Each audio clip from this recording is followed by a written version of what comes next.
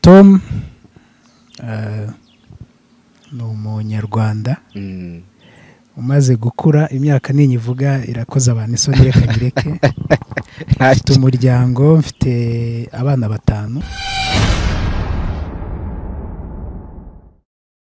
reka twubika amacupa twegura inyandiko. Actually umunsi wa mbere njya muri studio nabwo nahuriyeyo na Pastor P nawe ari ubwa mbere aje muri studio ari umuhanzi ni Dr. Muyombo Thomas aka Tomclose umuhanzi w'ikimenye bose mu Rwanda ndetse n'imahanga baramuzi.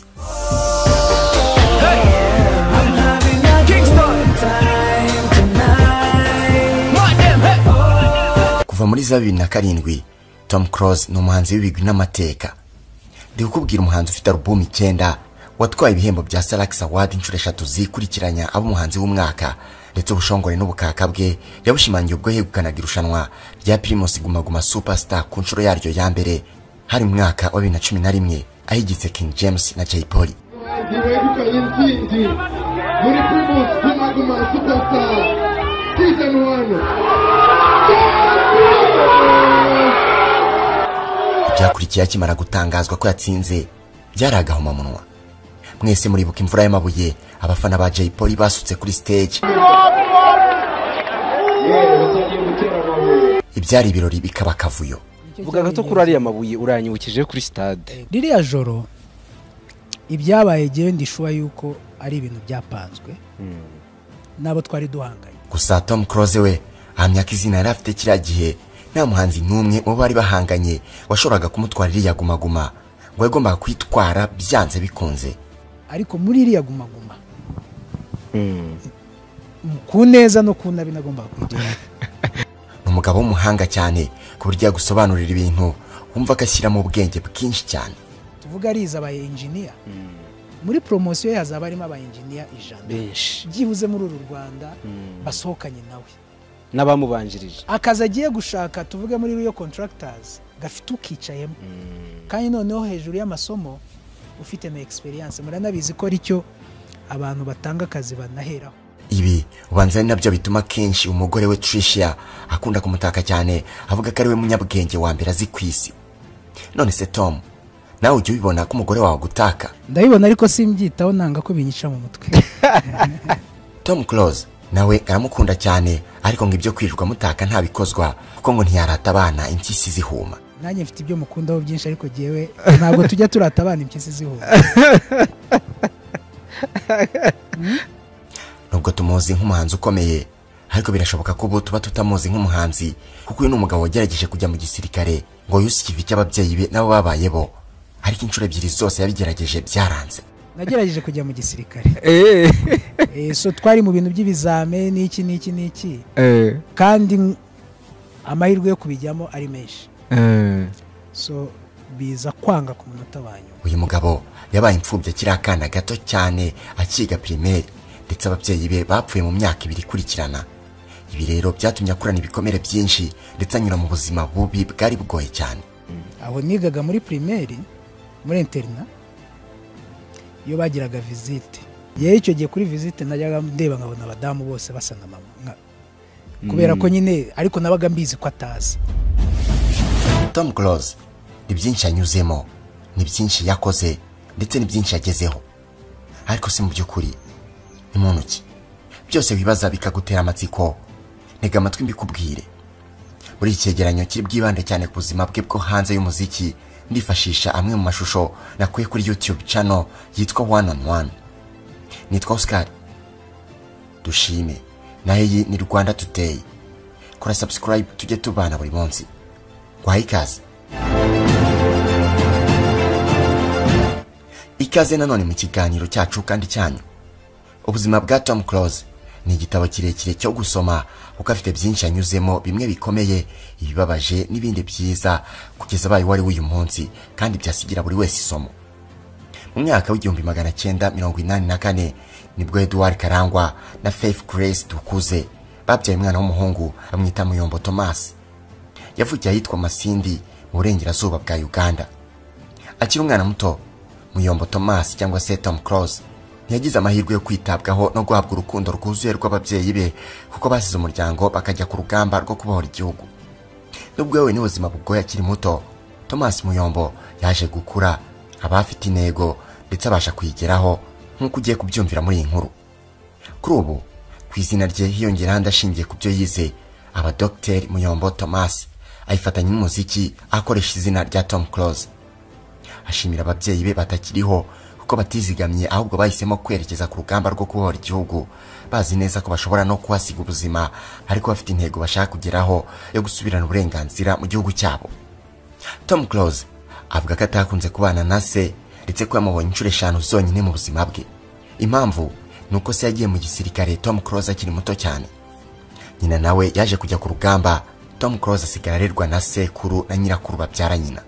Se wa Tomclose yaje kwita Imana mu 1995 nyuma y'amezi make bahagaritse jenoside yakorewe abatutsi. Nawe nyina nawe wari umusirikare yita Imana mu 1996.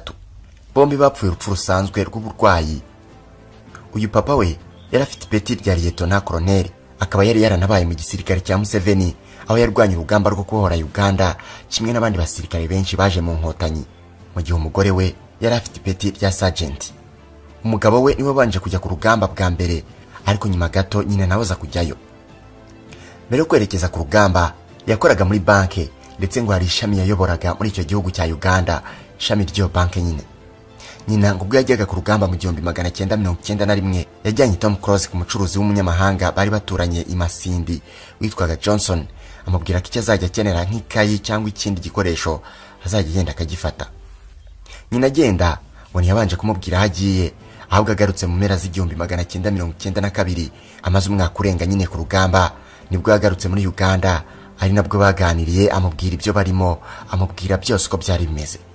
Ibi ngo byanatumye Tom akura bizi nyine azi icyo bari kurwanira karo kugira ngo batahe mu gihugu cyabo, igihugu bari baravukijwe. Tomclose icyo gihe yari yaratangiye ishuri mu mashuri abanza ndetse akajya yiga mu kigo nubwo yakiri muto cyane kuko ababyeyi be bari baragiye ku rugamba. Abavandimwe be babiri babanaga na sekuru aho bita Kiboga muri Uganda. Nawe ngo yaje kujyayo mu mpera z'1993 no mu ntangiriro z'1994 ari naho bavuye bataha mu Rwanda.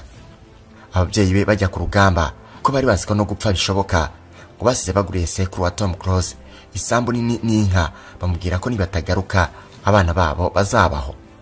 Uwo sekuru ni nawe batahanye mu Rwanda mu 1994 urugamba rwo kubohora u Rwanda rwenda kurangira. Ngo bagize mu Rwanda basanga ibintu byinshi bikimeze nabi kuko aribwo jenoside yari ikirangira. Babanje kujya ku Murambi mu ntara y'Iburasirazuba. Mu mpera y'1994 nibwo Tomclose yongeye kubonana na nyina, ariko akaba atarazi niba ababyeyi be bari bakiriho. Ati mama yasanze turimo gukina umupira n'abandi bana, ngiye kubona mbona araje, ambonye araturikararira, nanjye byarandenze nyine numvaga kongera kumubona ari nk'inzozi. Tomclose na nyina bahise baza kuba i Kigali ku Gishushu muri umwaka w'1994. Icyo gihe ngo nibwo nyina yatangiye kumubwira inkuru z'urugamba, amusobanurira impamvu bari barabasize. Ati mama yambwiye ko twagomba kuza mu Rwanda kubera ko igihugu twari turimo ntabwo hari iwacu, kandi mu Rwanda ntabwo bashaka ko tuza ku mahoro. Rero byabaye ngombwa ko dukoresha izindi mbaraga, byibura twifuje ko bakemera tukaza ku mahoro, byanze dukomeza urugamba. Nyina ngo yamubwiye ko icyo barwaniraga kwari ukugira ngo abanyarwanda bose bagire uburinganire, bishyire bizane, babone amahirwe angana mu gihugu cyabo. Mu gihe yari akiri ku ishuri yiga muri Uganda, Tomclose avuga ko abana biganaga bamuserezaga bakamukorera ivangura kubera ko yari umunyamahanga, bakamubwira n'amagambo mabi bashingiye ku kuba nyine yari umunyamahanga. Ati ku ishuri yo nabaga nshwanye n'abandi bana, ngewe baranserezaga bati wakanyarwanda we. Ibyamubagaho ku ishuri nibyo nyina yamubwiye ko babaga mu gihugu kitari icyabo. Ngo Tomclose yabyumvise neza ubwo nyina yabimusobanuriraga nyuma y'urugamba, yumva impamvu bagombaga kujya ku rugamba rwo kubohora u Rwanda. Mu 1995 Tomclose yahise atangira kwiga mu mashuri abanza mu kigo cyari kiri hafi yo ku Gishushu ahitwa mu Rugando. Ngo yahize igihembwe kimwe ahita hava ajya mu kigo cya Remera Academy giherereye i Remera aho bita mu Giporoso, naza kuhava yerekeza muri La Colombière. Tom yagize amahirwe yo kumarana igihe kirekire n'ababyeyi be ngo bishimire ibihe byiza nyuma y'urugamba rwo kubohora igihugu. se yahise yitaba Imana mu 1995. Icyakora se na nyuma yo kubohora igihugu ngo ntiyakunze kuza kubasura kenshi kuko ngo yaje kubareba inshuro nk'ebyiri gusa. Ngo kubona uruhushya ntibyamworoheraga kuko yari n'umusirikare wo ku rwego rwo hejuru. Nari nabikubwiye ko yari Liyetona Koloneli. Tomclose ati mu buzima bwanjye muzi gakeya yishwe n'uburwayi, twabimenye nyuma tubibwiwe na mama. Ibyo bintu ngo Tomclose byaramubabaje cyane, ariko kubera ibindi bibazo byinshi yari yarabayemo, ibibazo yari yarabimenyereye. Burya koko umunyarwanda yaciye umugani ngicyangira umuntu gitera gahinda. Nyuma y'umwaka umwe gusa nyina nawe yaje kwitaba Imana, no kuvuga mu 1996, ndetse bamushyingura mu isambu y'umuryango. Ariko nyuma ngo umurambo we baje kwimurira mu irimbi rya gisirikare Kigali, naho se we yashyinguye Nyamata ku isambu y'iwabo.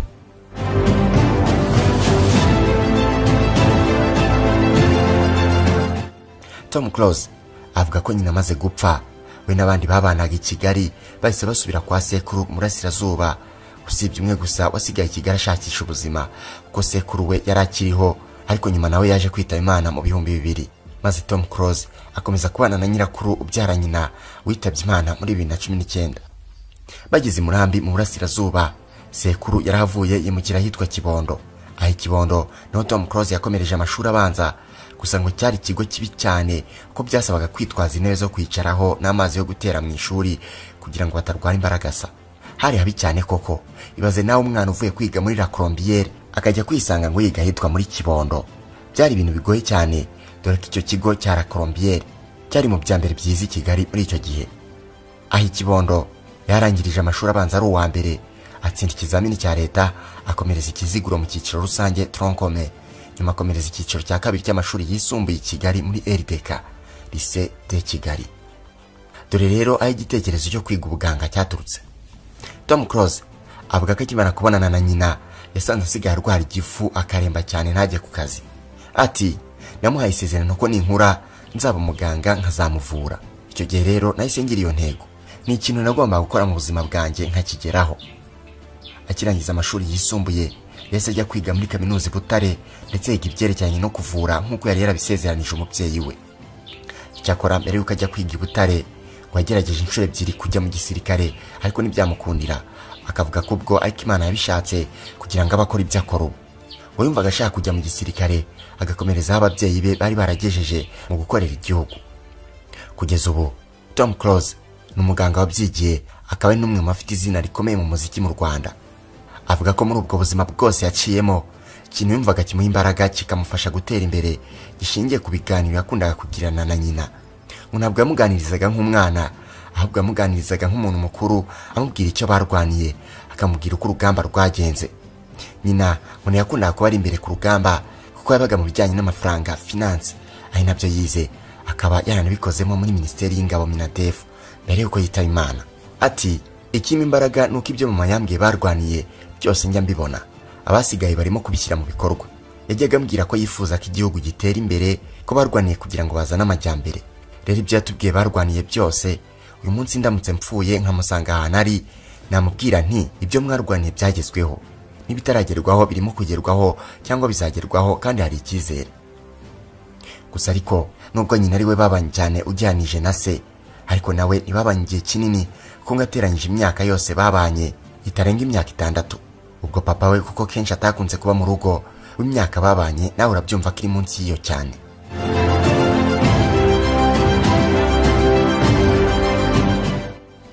Kugeza ubu Tomclose ni umugabo wubatse ufite umugore n'abana 5, akagira n'abavandimwe be 2, mukuru we na mushiki we. Avuga ko byari kuba bibabaje cyane iyo ababyeyi be barwanira igihugu, uyu munsi kikaba ari kibi nk'uko cyahoze mbere. Ubu ni umugabo wiyubatse w'umukire ufite akazi keza muri leta, ari umuyobozi w'ishami rishinzwe gutanga amaraso mu kigo cy'igihugu gishinzwe ubuzima RBC. Ni umwanya hawe muri 2020 byemejwe n'inama y'abaminisitiri. Tomclose ahamya ko guhabwa akazi k'ubuyobozi muri leta ari amahirwe, kandi bikerekana ko n'undi wese ashobora kugera ku nzozi ze. Tom kandi yagize icyo avuga kuri Madame Jeannette Kagame wamutanzeho urugero, agasaba n'abandi kumwigiraho. Tom asanga ko umufasha wa Perezida wa Repubulika yaramenye ibyo akora akabimushimira ari ibintu bidasanzwe. Ati kuba ubuzima bwa Tomclose bwaramuciye mu maso akabubona agasanga ari ikintu akwiye kuvugaho, akabwira abantu ko abahanzi bakwiye kugira ubuzima abandi bareberaho, ni ikintu cyandenze. Ni nayo mpamvu ntacyo nakivuzeho, kuko numvise nta magambo akwiye yo kubivugaho mfite, n'ubu sinumva ko yankoresheje ahagije. Uyu mugabo umuziki yakoze ku rwego rwo hejuru, ndetse n'akazi keza afite akesha kwiga neza, hamwe n'ubundi bushabitsi butandukanye yakoze, byose byamuhinduye umuherwe, kuko ubu ni umwe mu bahanzi nyarwanda afite inzu nziza cyane ya villa ifite agaciro kabarirwa muri za miliyoni nyinshi atashatse gutangaza, iherereye ahitwa mu Karumuna mu karere ka Bugesera.